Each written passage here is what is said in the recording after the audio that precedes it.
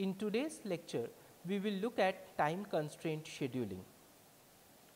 So, time constraint scheduling is the problem of allocating C steps to operations using a minimum number of resources given a latency constraint. So, we will be given that we must schedule, we must complete the scheduling within a given number of C steps, and within that given number of C steps, with that upper bound on the given number of C steps, I must try to minimize the amount of resources that I will use. So, this problem, like the resource constraint scheduling problem, is an NP complete problem and has a similar state space. So, before as we did for the resource constraint scheduling problem, we will look at the ILP model. So, the ILP model for the latency constraint scheduling problem is very similar to that of the resource constraint scheduling problem. The main difference being the objective here differs. So, what is the objective here? We want, given a bound on the time within which to schedule, I need to minimize the resource that is consumed, that means the area that is consumed by the circuit. I want to minimize the area that is consumed by the circuit given a limit on the time that I can use to schedule the operations in my DAG. So, how do we specify this objective? Minimize k equals to 1 to nr cost k into ak. So, if this is, what does this mean? Here cost k is the area cost for resource of type k, and ak denotes the number of resources of type k. So, what do we want to minimize here? We want to given the area that a certain resource, a certain functional unit will take, means I know before the scheduling for each type of resource, I am given the type of resources. Now, for each given type of resource, I know the total amount of area that is consumed by one instance of the resource, that is known to me. However, through scheduling, I need to find out how many resources of each type should I use, so that I will be able to schedule all the operations in my DAG in the given time constraint, and while minimizing the total resource consumed by total area consumed by this set of resources. So, that is why for resource, suppose I have two resources, multiplier and adder, then let us say A1 is adder and A2 is multiplier, then cost 1 is the cost, area cost of the adder, and cost 2 is the area cost of the multiplier. So, an important thing to note here is that unlike the resource constraint scheduling problem, AK is not known. That means the number of resources of type K is not known. It is now an unknown auxiliary variable, and that has to be determined by appropriately scheduling the operations. Also, in this problem, we need a latency constraint, a specific latency constraint, and let us say that latency constraint given to us is lambda. Now, in the previous one, we also had an upper bound of the latency constraint lambda, but we wanted to minimize the time within which to schedule all operations given the number and types of resources. Here we also have a time constraint lambda, but here we want to minimize the resources so that max within this lambda I can schedule all my operations. So, what do I want, what is the latency, how is the latency constraint specified? It is specified by saying that here it will, here I have written a bit wrong in the sense that this I variable will be n. So, what I want is that the nth variable, this whole expression tells me the start time of the nth operation, that means the sync node. I am saying that the sync node should be scheduled at most within lambda plus 1. So, for all the other nodes, sync node is a dummy node. So, for all the actual operations that I have, that must be scheduled within lambda, and the start time of the sync node should be less than or equal to lambda plus 1. So, here again I am telling that there is a mistake in the expression. Here I should be replaced by n, the sync node. So, what I want to say again, I want to specify that the start time of the sync node should be less than my time constraint plus 1. So, the overall ILP formulation for the time constraint scheduling problem becomes minimize the objective function such that the constraints that are specified. We will go through the constraints, just brush them up very quickly. The objective function again is what? Objective function attempts to minimize the total area of the circuit such that the operations can be scheduled within the time constraint lambda. Now, here the first constraint here specifies the unique start times of all nodes, as we have seen in the last lecture. This one, the second constraint gives me the dependency constraints. That means, if I have two nodes with edges, dependency or precedence constraint edges between them, then one must be scheduled after dj times the other has after dj times the other has started. So, the start time of the dependent operation should be dj times after dj amount of time the first operation, where dj is the delay or execution time of the first operation.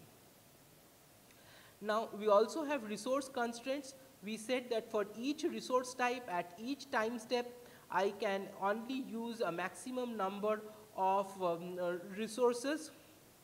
I can only use a maximum number of AK resources of type K.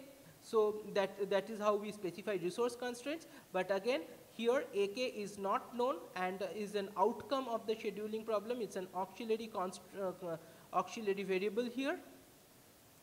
And then we specify the latency constraint, which is specified by the start time of the nth or the start time of the sync node, right. So, the sync node must start at most within lambda plus 1 time steps. Given this formulation, we will now take a small example. So, how does this formulation proceed? Given this operation constraints graph on the left, let us say we use the same time constraint lambda equals to 4. We know the solution, but we will go through the steps here while doing time constraint scheduling. So, we are given the operation constraints graph, and we are given the constraint on the time. We are also given the types of resources. So, for k equals to 1 ALU, I have a cost of 1. For k equals to 2 multiplier, I have a cost of 5. I have a cost of 5. So, what does it mean? It says that ALU has an area cost of 1 and multiplier has an area cost of 2. Here this is not cost 1 but cost 2. So, cost 2 is 5. That means, the multiplied unit, functional unit or resource consumes an area of 5 on the circuit, and the ALU, which is 1 k equals to 1, has a cost of 1, meaning that the ALU consumes an area of 1 on the circuit.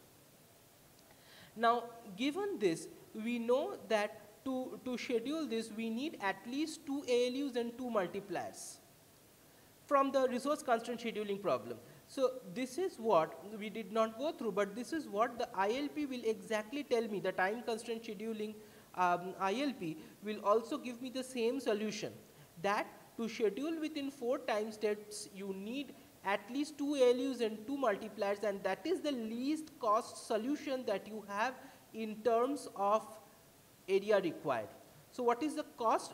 So let us say if I require 2 ALUs and 2 multipliers, as I have said, the total cost will be the total multiplier cost plus the total ALU cost. So what will be the area cost, total area cost of the circuit? So 5 is the cost of one instance of the multiplier. I have 2 multipliers, so the total cost is 10, and 1 is the cost, area cost of the ALU. I have 2 ALUs, so 2 is the total ALU cost. So the total area cost of the circuit becomes 12. So with this understanding of the ILP solution, we now briefly see how the branch and bound solution differs for the time constraint scheduling problem with respect to the resource constraint scheduling problem. Now, in the time constraint scheduling problem, at any given state of the state space, what do we store? We store the maximum number of resources that I have consumed in steps 1 through I minus 1. So we take the same simplistic assumption that I have one type of resource, 3 instances of that type of resource, and everybody we are assuming has a delay of 1. So what will be the max resources? That means at each time step I will require some number of resources. Okay, here I need to minimize the number of resources is not given to me. Here I want to minimize the number of resources. Now, at any given state, I have started from the root and have come to this state. At any given state, the way in which the state space will be expanded will be a bit different here for the time constraint scheduling compared to the example that we took for the resource constraint scheduling. Why? Because here we will no more exhaustively allocate all resources. We will no more exactly allocate all resources to all the time steps. We want to minimize resources. Rather, the number of resources is not given to me. Our choices will be allocating each operation to a distinct resource. I may allocate an operation to a resource, I may not allocate an operation to a resource. And although the other things what we discussed for the branch and bound remains same, that I need, if all my operations at a particular time step gets exhausted, I need to increment time to get back any resource that I have. Right? So at any point in time, this branch and bound here will keep an account of the maximum number of resources that has been used in C steps 1 through I minus 1. Why? Because if that many resources have already been used from the initial state to the current state, that many resources will at least be required. Because we have already used in a certain time steps 3 resources in parallel, let us say. So 3 resources will be required in the solution. What is the solution? We again said a path from the root to the leaf in the state space tree is a solution, is an enumeration of that solution. So in that path, if the maximum number of resources that has been consumed at a time step is 3, there is no way that I can execute that I can produce a schedule with this path that consumes less than 3 resources.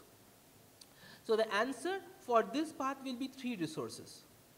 So what is basically the answer in the time constraint scheduling problem? What is the maximum number of resources that has been used up in any time step in that particular solution from the root to the leaf, right? So that will give me a solution.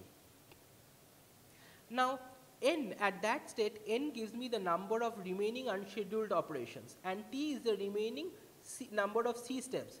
Now for the resource constraint scheduling problem, we did not know, we wanted to minimize the number of C steps in which I want to schedule. Here I am given the number of C steps that I have. So I have currently already used a certain number of time steps and I have a certain number of time steps within which to schedule my remaining operations. And my basic objective is to minimize the consumption of resources such that all my operations will actually be scheduled in those t remaining number of time steps starting from this state. So what is my pruning function here, Fn? My pruning function here, I will first start with a very crude pruning function. A very crude pruning function here would be that the maximum of r I minus 1, which means that the maximum of the number of resources that I have already used in any of the prior time steps between I equal to 1 to I equal to I minus 1. That means before the current time step, what is the maximum number of resources in any given time step that I have used, and a lower bound on the minimum number of resources that I may need to use at any given time step for the remaining time steps. So I have a remaining number of time steps. In any of these time steps, what is the lower bound of the maximum number of resources that I may need? Now a max of Ri minus 1 and ceil n by t. So ceil n by t, it gives me what? N is the remaining number of operations, t is the remaining number of time steps. So n by t is the minimum number of resources that I may need at any time step, given that I can use the maximum, there are no dependency constraints. Given that there are no dependency constraints, n by t is the minimum number of resources that I may need at all time steps for the remaining t time steps that I have. Now Ri minus 1 comma ceil n by t, max of this gives me the lower bound for my current state. So why do we use this Fn? We use this Fn to compare with the current best solution that I have. So I have already traversed through another path of the state space and have already found a current solution. Now we will compare at this state with the current solution. If the current solution, the current best solution tells me that it can schedule with a lower number of resources within the time bound, then my solution lower number of resources than the lower bound that is produced by at this state. So at this state, Fn gives me a lower bound of the minimum number of resources, lower bound of the number of resources that I will require at any time step. Now when I am comparing with the current best solution, what I am getting is that when is the current best solution be always better than the lower bound? When will it be? When the current best solution has a lower value. The current best solution will have a lower value, meaning that in that solution the maximum number of resources that I may require to use in parallel at any time step is lower than the minimum number of resources that I require for this solution. So at this state I can prune the rest of the subtree, which means that I do not need to explicitly expand the rest of the subtree and can look into other parts of the state space to find a better solution. Now ceil n by t is a crude solution. We can still use better and better solutions, but I leave it to the student. I leave it to the student to find these solutions, and we may discuss outside the scope of these lectures in the assignments.